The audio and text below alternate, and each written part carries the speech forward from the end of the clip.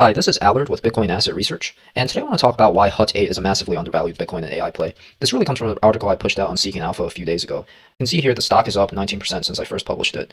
This video is just a summary of this article, and I'll link it in the description below. So HUT is a Canadian Bitcoin miner. It has an ongoing transition to HPC, and I think this is a compelling value opportunity. The massive Bitcoin treasury compared to its market cap is one thing that makes it very attractive, and I think of this as a data center REIT trading at a steep discount, and you'll see why later on in this video. So moving on to Bitcoin treasuries, you can see that HUT actually has one of the highest ratios of Bitcoin to its market cap. Over 50% of its market cap is Bitcoin, and that's really high on this list, and it's actually the highest pubco miner on this metric. Now, not all exahash are created equal. This is a slide from TeraWolf's investor presentation. It really ranks up a few different miners based on gross profit margin, and we can really take this and come up with the ranking: TeraWolf, CleanSpark, Core Scientific, Mara, and Riot in that order regarding their costs to mine. TeraWolf obviously has the lowest cost to mine within this graphic.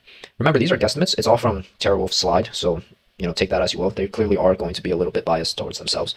But later on, we do see a concrete figure of Wolf's cost to mine. You see here, it costs about $41,000 in order to mine a single Bitcoin, which means that if Bitcoin is sitting at over 41,000, they are in the green. But if Bitcoin ever falls below this, then the mining operation would be in trouble. Now, HUT-8 also reveals their own cost to mine a single Bitcoin, and it's at $26,000. So we can basically update our previous rankings for cost to mine. Originally, we had this, and we can say that HUT beats all of them because 26,000 obviously beats 41,000 per Bitcoin. So just to summarize from all of this, HUT has the lowest cost to mine. This means it has the highest gross margins. HUT has the lowest market cap to Bitcoin reserves ratio. 56% of the market cap is Bitcoin. It trades at less than 2x its Bitcoin holdings, and this is a steal amongst miners based solely on those mining metrics alone. Now, mining is a crappy industry. I don't think anyone disputes this. This is one of the most perfectly competitive marketplaces ever. Econ 101 tells you that perfect competition means zero economic profits. You got to think about what happens when the marginal revenue is the same as the marginal cost. Profits obviously go to zero in this case. Pure mining is not a good business to stay in. I wouldn't want to be a shareholder in an operation that is just pure mining. So when you think about mining stocks, you have to think about what else they are doing. What else are they doing with their power assets? What else are they doing with their manpower? Because if they're only mining Bitcoin, then they're not going to be a good business to be in the long term, because again, profits go to zero. Now, if you like this video so far, like, follow, share, comment. I started writing just to hear some challenges to my thoughts, and same for these videos. I really do appreciate constructive critique.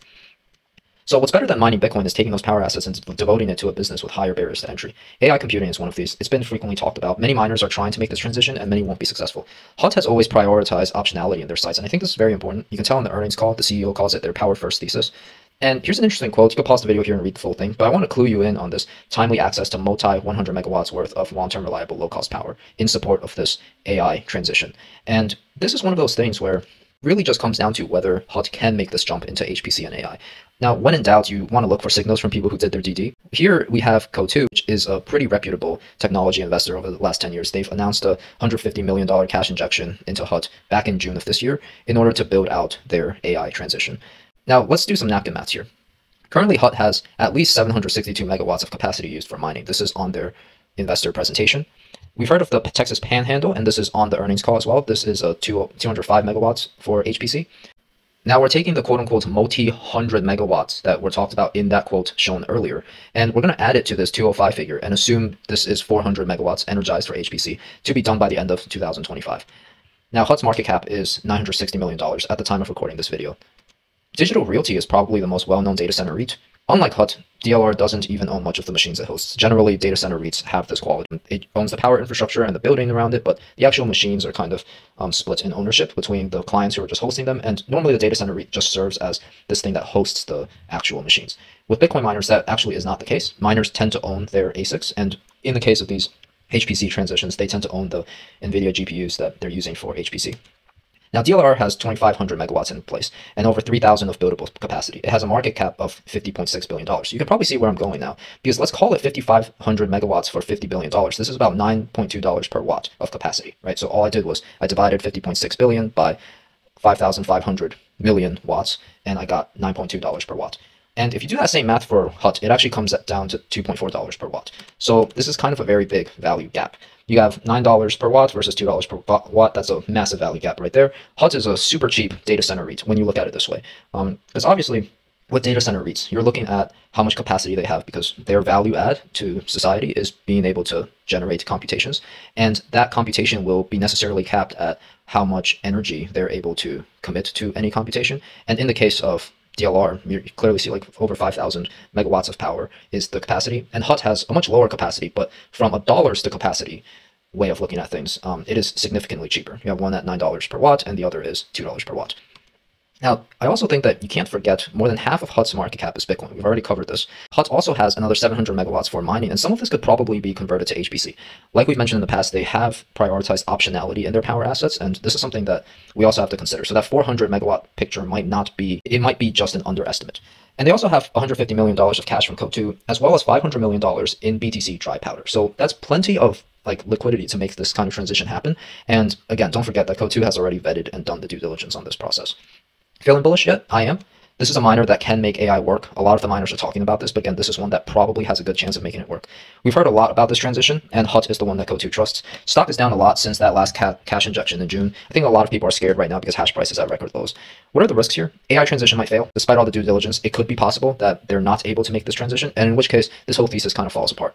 Another risk is that AI might not be so profitable after all, right? So you got to think that what is the buy side of AI compute? And we do hear that there's quite a big buy side. People want to train their own GPTs. People want to train AI generated images and content creation, stuff like that. But this market can only be so big. So it is possible that it isn't actually profitable after all. And this could be a serious risk to building out these hyperscalers.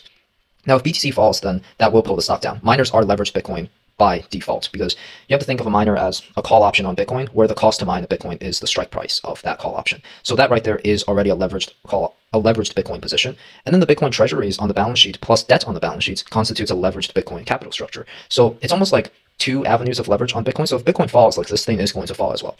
Hash rate can also explode far faster than expected. This would just mean that there's more competition, which again causes that perfect competition marketplace to play out, as we've talked about earlier. So long term, this is what I expect.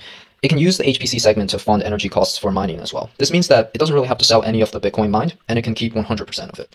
This would allow it to grow its Bitcoin treasury faster than other miners, and then the market's probably going to assign a higher multiple to its Bitcoin NAV. Right now, we are at less than 2x Bitcoin NAV. Again, with 56% of the market cap is Bitcoin, then that means that it is less than 2x. It is trading at 2x the amount of Bitcoin it has. Now, tons of value will be created if this higher multiple is reassigned. BTC per share could grow without dilution. This concludes the video. Let me know your thoughts and questions in the comments below, and I look forward to seeing you in the next video. Bye.